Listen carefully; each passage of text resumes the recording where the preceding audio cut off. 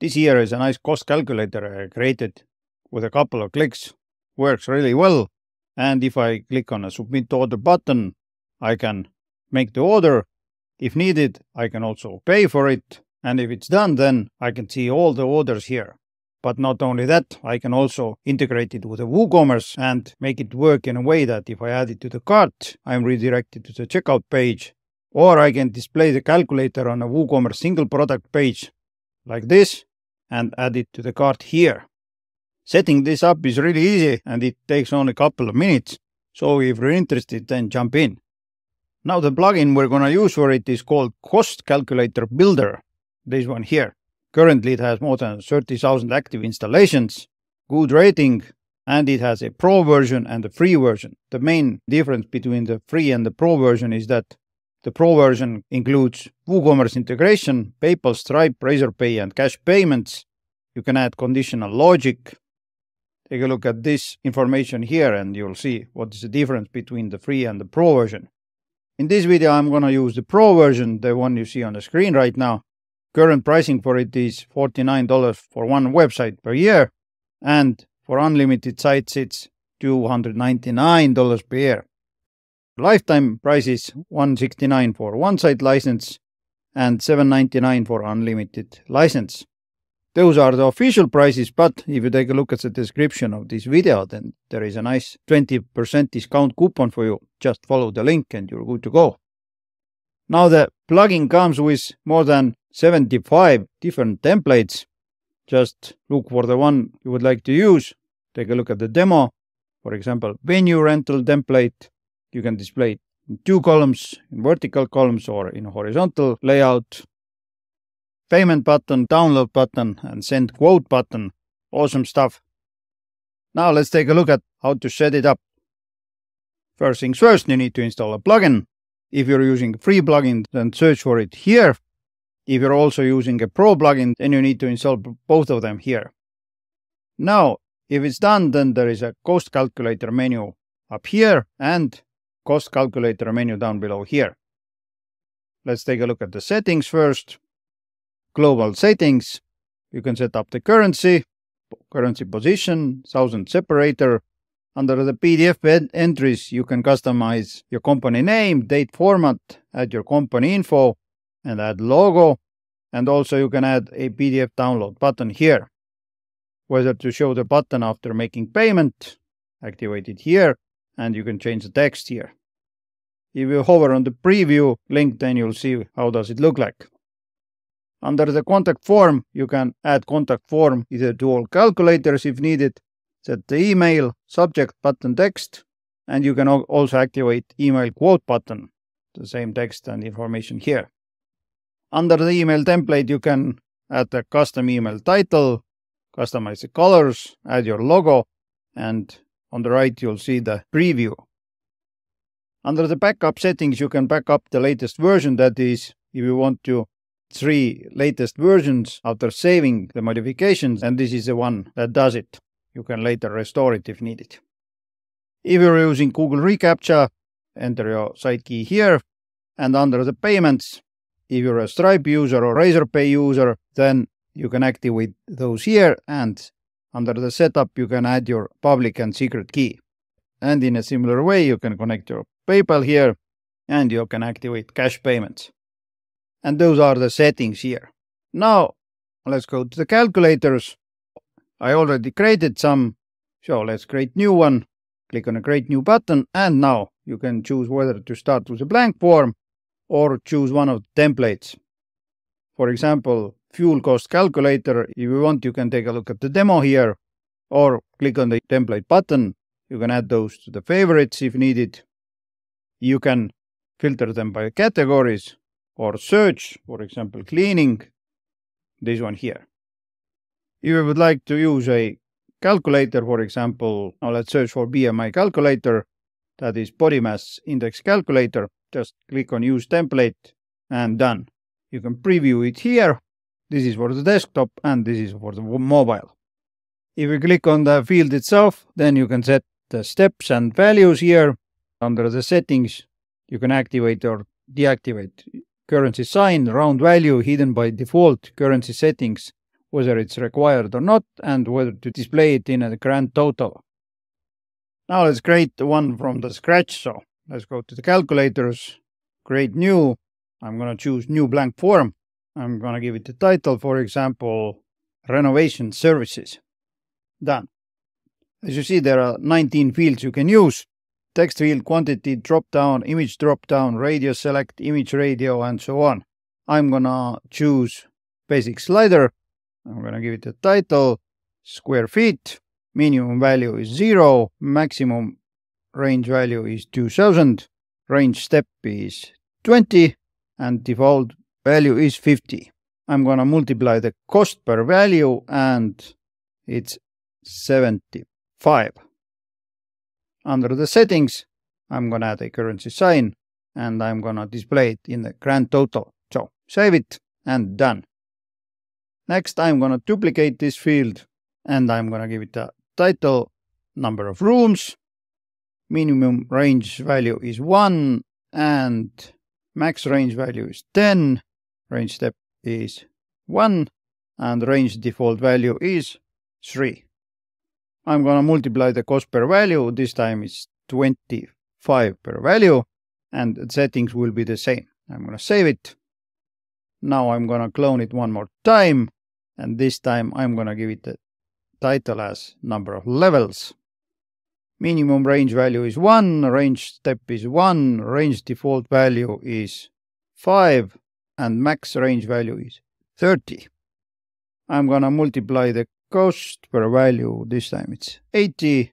All the other stuff will be the same. Save and done.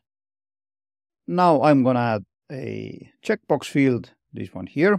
The first option is swimming pool, 250. Next one is exterior, value is 200. I'm not going to select default value, but under the styles I can use different styles, whether it's default, box, box with checkbox, box with checkbox and description, and box with heading checkbox and description. Also, whether it is horizontal or vertical, I'm going to choose the default here and horizontal. If I'm going to use more than one checkbox field for the calculator, then I can select this one here, that is apply this checkbox style to all checkbox fields in this calculator. Under the settings, I'm going to display currency sign and show it in a grand total. So, done. Next one, I'm going to add a formula here. Calculate square feet plus number of rooms plus number of levels plus outside work. Save it. Also, I'm going to give it a title that is total without tax. I'm going to save it. Now I'm going to clone this field here and give it the title total, multiply it with 1.2. Save it. Now I'm going to clone it one more time and give it the title value added tax. And this time this is total minus total without tax. Save it. Drag it here. Save the form. Let's preview it. And done. Awesome. Now, there is a condition part here. You can display the fields based on the conditions. In order to keep this tutorial short, I'm not going to go through all the options here, but the logic is simple. Select the field, drag it here, select the other field, for example, value added text. Now, connect those two, click here, add a condition, and now select condition. If the square field value is greater than 100, then hide the value added text field. Let's save it. Let's preview it. And as you see, if the value from the square feet is more than 100, then the value added text field is hidden. In a similar way, you can create all sorts of rules here. I'm going to delete those and move to the form settings. So what do I have here? Under the summary block, I'm going to display summary details. I'm going to display 0 values in summary list. Also in orders, PDF entries, and emails. I'm going to keep details open by default. That is, I can also close those here, but I'm gonna keep those open. Next, I'm gonna make the total summary block fixed on scroll, and I'm gonna change the grand total title to summary. Currency is from the global settings. If needed, I can change the warning texts. I can customize the confirmation page, show this page on same as calculator, top of a calculator as a pop-up. On a separate page, you can create the page and select it here, or custom page, and you can add the link here.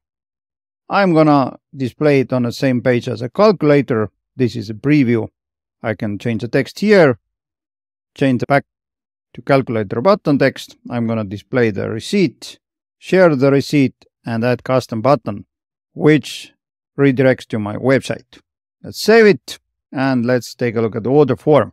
Is this one here down below. If I would like to activate it, then I'm gonna enable it here, change the text and buttons. I'm gonna add 3 fields: total without tax, value added tax, and total. If needed, I can activate payment gateways, but I'm not gonna do it right now. Now, I'm not gonna set it up as a Woo product or Woo checkout. I'm not gonna set up the payments, and I'm not gonna use webhooks. So, all in all, everything is done. I'm gonna save it. And now there is a embed button. If you click here, you can insert it manually by copying this code. But since I'm using the Gutenberg block editor, I'm gonna open up my page and search for cost calculator builder. I'm gonna select the renovation services calculator. I'm gonna update it, open up the page, and there you go. Works like a charm. Now let's test the order itself. So make order, name, email, phone, message. Let's submit the order, and done. Thank you for your order. Order ID, back to calculator, go to website, download PDF. Let's test it. This one here. I can send it. Just fill the fields and send to myself if needed, and done. And this way you can create all sorts of calculators. Couple of other things to demonstrate. First, if I open up the renovation services form, then you'll see there is a previous saved backup. There are 3 backups from the last saved. As you remember, we activated it earlier, so if I need to restore something, I can do it here. And the other thing is, if you go to the orders, then you'll see all the submissions. You can see the status, and open it up and see what the information. You can email the quote or export to PDF. Now we're going to integrate this calculator to the WooCommerce, and all the WooCommerce orders are under the WooCommerce and orders menu. So this is something you should know. But yeah, now let's take a look at how to make it work with WooCommerce. So I'm going to go back here, and under the Woo products, I'm going to choose Woo checkout. I'm going to activate it. I'm not going to replace the product. Instead, I'm going to select this renovation product here. Now what happens after the submission? I'm going to redirect to the checkout page without tax, because I have set up my WooCommerce in a way that taxes are added on the checkout page. Now I'm going to save it. Let's refresh the form here. And now, as you see, instead of the make order, there is an add to cart button here. Let's test whether it works. I'm going to click on add to cart button. I'm going to be redirected to my checkout page. And there you go. It is here. Now, last thing, I'm going to go to the calculator once again. Now I'm going to open up Woo products, and I'm going to add this calculator to the WooCommerce product page itself. So I'm going to activate calculator for WooCommerce products. I can choose whether to display this calculator for these categories here or for the specific products. I'm going to choose this one, renovation. I'm not going to use WooCommerce add to cart form because I had it already in my calculator. Now I can choose where to display it, and I'm going to display it before product meta. If needed, I can link WooCommerce fields, that is price, and so on. with values from my own fields, square, feet and other, but I'm not gonna do that, so I'm gonna delete it and save it. Now I'm gonna go to the products, open it up. There is a renovation product I created earlier. If I view the product, then as you see, it's here. The theme I'm using is called Blocksy theme. This one allows me to hide the price also here. If your theme won't allow it, then you need to use a code snippet for it. I'm gonna put the link to the code snippet that hides your price in the video description. Other than that, let's add it to the cart. And it's once again here. Now one more thing. If you're using WooCommerce integration, then what I'm gonna suggest you to do is set it up as a virtual product. Otherwise, you need to mess with the shipping. But if you need shipping, then don't do that. What else did I do? I hid it from the catalog because I need to use it as a calculator on a separate page like this one here. Now, as you saw, creating all sorts of cost calculators for the WordPress or WooCommerce is really easy. Just add your fields, add it to the page, and done. Now, this is one way to customize your WooCommerce experience. I have also made a separate video about how to customize your WooCommerce single product page with a simple code snippet hacks. If you're interested, then take a look at the screen right now because there's a video I made about it. In the meantime, take care.